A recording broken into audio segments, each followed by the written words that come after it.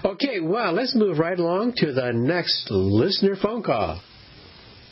Hello, my name is Kev, listening from California on the Genesis Radio Network. I know that green stars do not exist because of the way our eyes work, but I have a theory. Plants are green because they absorb light from the sun. Since the sun does not produce green light, that means the plant leaves reflect green light and absorb the light that the sun does produce. This might explain why plants are green, or conversely, why stars are not green. What are your thoughts on this?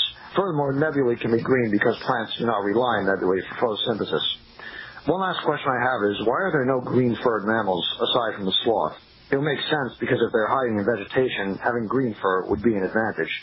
Thank you for your time, and I hope to read your next book when it comes out in late February. Well, you ask a whole bunch of questions, so let's try to break them down one at a time. First of all, some animals are green because of camouflage. Insects, for example. Many insects are green precisely because of that. But then the leaves change.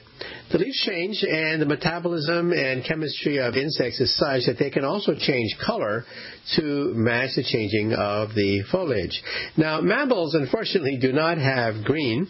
It's perhaps an accident of evolution because, of course, it is possible to change color of fur, but Mother Nature has given us fur that don't change color that much. And so then the question is, why green? Because that's the color of chlorophyll. Plants are green because they absorb light, except mainly greens, which is then reflected out. So when you look at a green plant, you're looking at light which is not absorbed by the plant, and that's why green, which is not absorbed by the plant, goes into your eye. And then the question is, why don't we have green stars? Well, first of all, why do stars have color at all? Think about it for a moment. Think of a match. What is the color of the bottom of the flame and the top of the flame?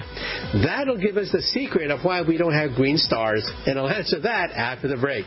Once again, you are listening to Science Fantastic with Professor Michio Kaku. Give us a call at 612-564-8135.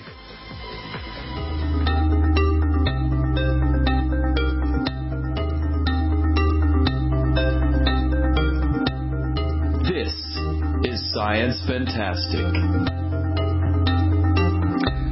Welcome back to Science Fantastic with Professor Michio Kaku. On Science Fantastic, we explore the cutting edge of science, and this hour it's open mic.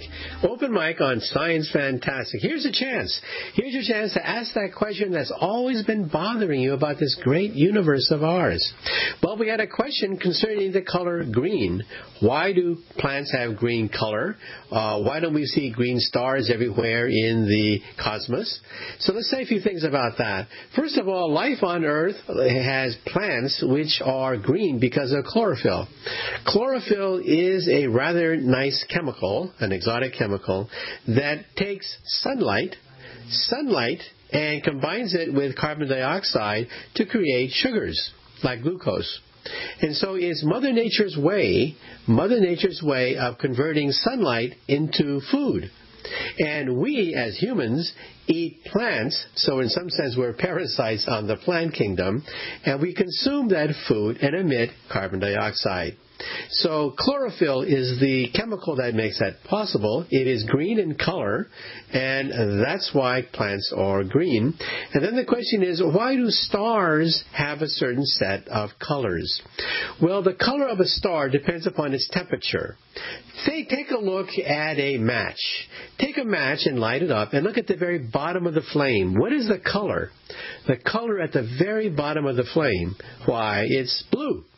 It is blue at the bottom, and what is the color at the top of the flame? It is red and orange. In fact, if you take a look at your oven, turn on your oven, you'll find that the hottest part of the oven flame, flame on your stove, is at the bottom, which is blue, and at the top, it is red. Now, why is that? Because color corresponds to temperature. Red is the coolest of the colors. Red hot is, of course, a few thousand degrees, but it is cool compared to blue, which is blue hot. These are the colors of the rainbow. So when you look at a flame, the fact that it is blue at the bottom, red at the top, is an example of the colors of the rainbow. And what are the colors of the rainbow? Roy G. Biv. Roy G. Biv is red, orange, yellow, green, blue, indigo, violet. Roy G. Biv corresponds to energy. Energy corresponds to temperature. Therefore, red hot is a few thousand degrees, but is not as hot as blue hot. Blue hot is much hotter than red hot. So, you can have blue stars, which are the hottest stars you see in the heavens, but also green stars. Yes, there are green stars, but you don't see too many of them. Because in the rainbow, green does not occupy a very large part of the colors of the rainbow. So in other words, why do we have red stars and blue stars? Red stars are the coolest. Blue stars are the hottest because of the colors of the rainbow, in turn, correspond to temperature. That's why we say things are red hot, but white hot is even hotter than red hot. Because when all the colors merge together, like blue and so on and so forth, you get white. So that's the origin of the reason why we have color in outer space and also color in your backyard. Okay, let's move on to the next listener phone call. Hi, this is Joe.